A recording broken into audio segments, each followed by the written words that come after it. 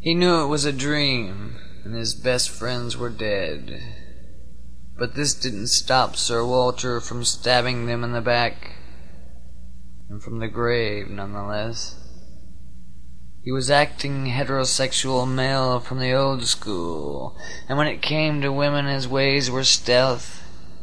He knew his old buddies were dead, but they themselves did not know, as they sat in the VIP section at the old Bella Villa Cabana off Purgatory's shore.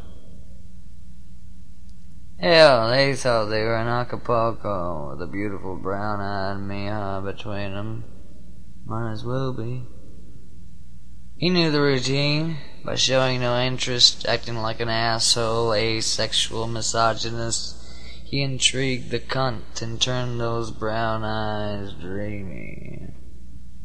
His friend sat and gnawed at her turn.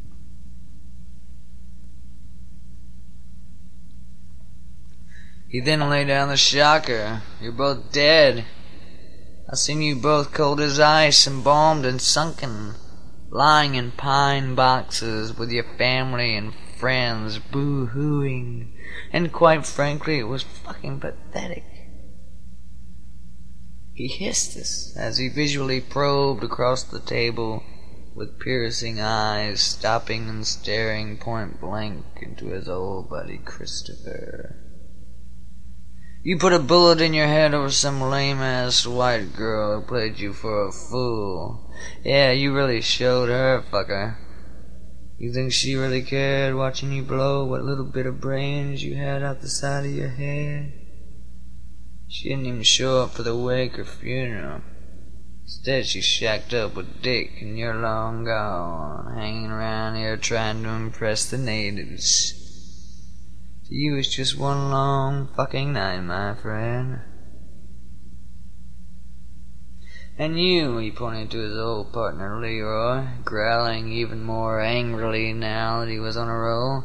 You got drunk and hit a telephone pole, a fucking telephone pole. And on the straight road you traveled 1,000 times before. You know how many fucking car wrecks I've been in?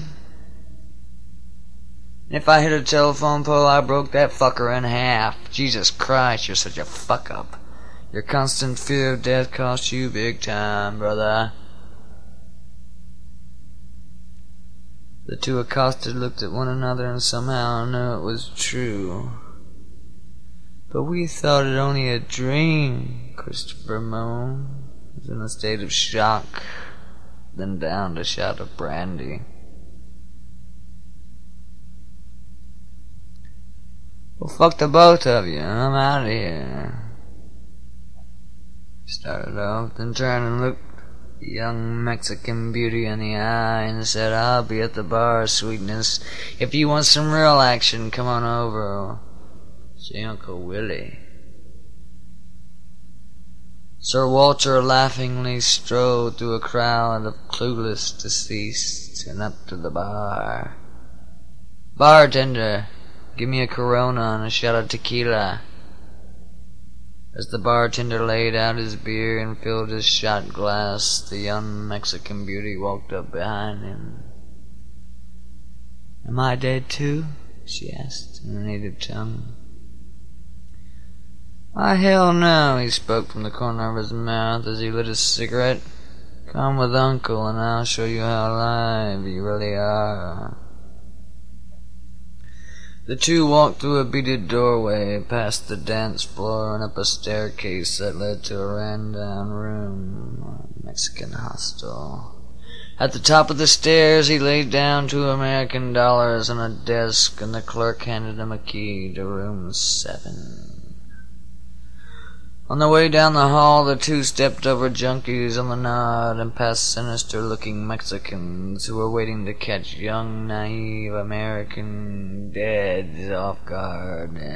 The whole time, Sir Walter kept his hand underneath his jacket, gripping his pearl-handled .45 automatic, ready to shoot anyone if they so much reach out a hand in their direction.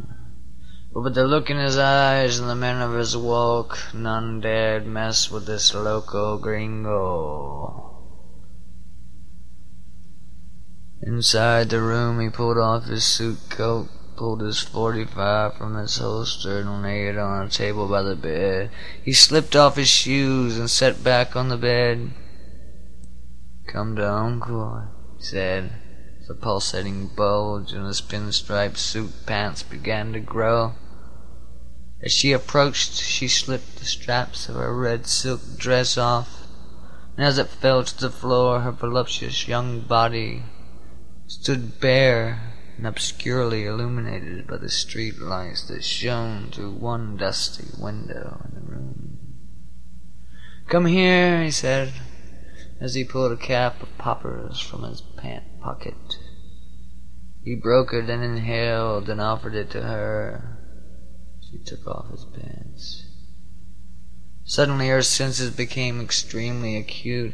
Her whole body pulsated, and the beating throbbed like electric waves. The breeze from a crack in the window caressed her naked thighs.